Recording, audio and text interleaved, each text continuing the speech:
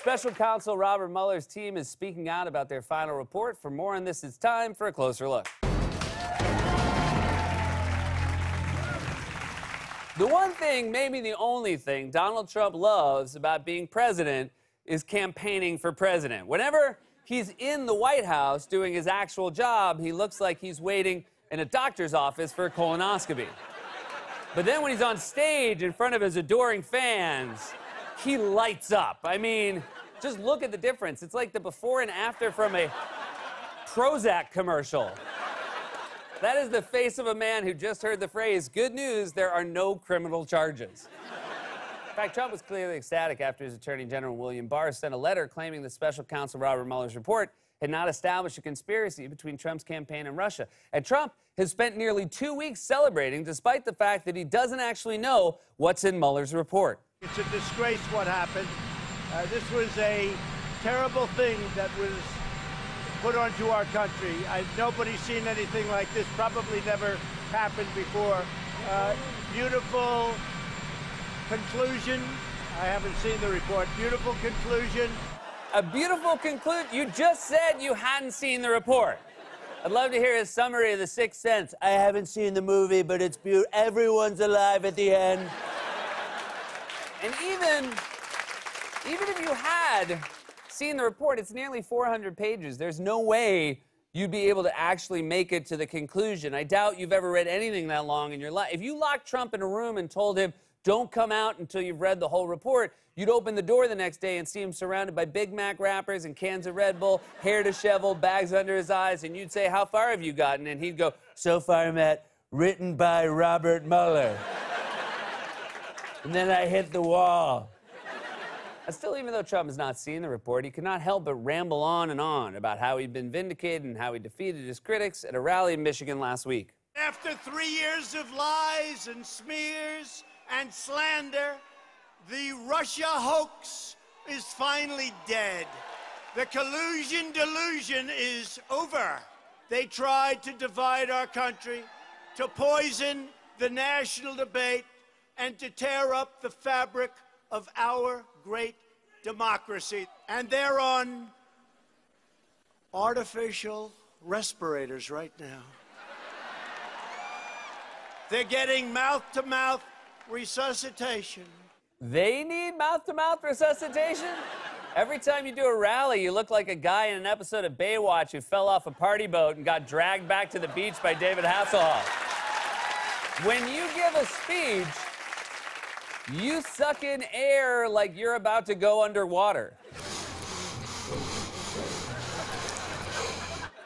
So Trump's handpicked Attorney General looked over the report, decided Trump had been exonerated, Trump celebrated, and we all took his word for it and moved on until last night when Mueller's team started to speak out. Breaking news overnight, the New York Times reveals the Mueller report may be far more damaging for President Trump than Attorney General Bill Barr has let on. The Times says some of Robert Mueller's investigators have told close associates that Bill Barr did not adequately capture the findings of the nearly 2-year-long probe in his 4-page summary to Congress. And the fact that we're even hearing this really means something because the Mueller team never leaks to the press. I mean, look at him. Robert Mueller's wife still doesn't know his middle name. That's between me and the government. So now they're saying Barr's summary, the one Trump spent 2 weeks celebrating, is inaccurate. Wow. When Trump heard that, he needed mouth-to-mouth resuscitation. Look, we don't know what's in the full report. We have no idea if there's anything shocking or significantly different from what's in the Barr summary, but it's remarkable that Mueller's team is suddenly speaking out to reporters after 2 years of total and complete silence. It's like when you try to get the Queen's Guard to flinch, and they're just totally still for an hour, and then you go, "Let's get in line for the tour," and they say, "It's called a queue."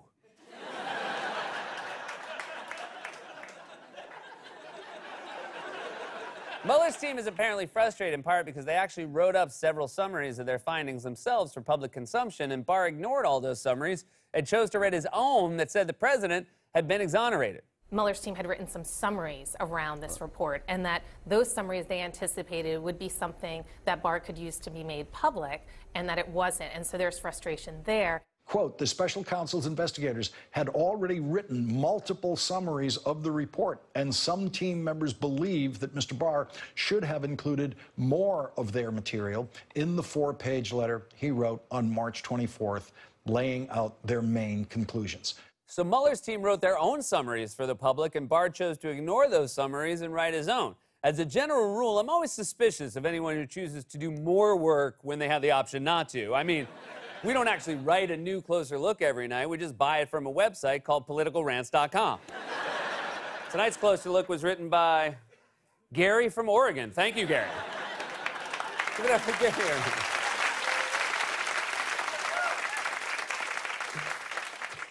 It's called a Q line went better than I thought.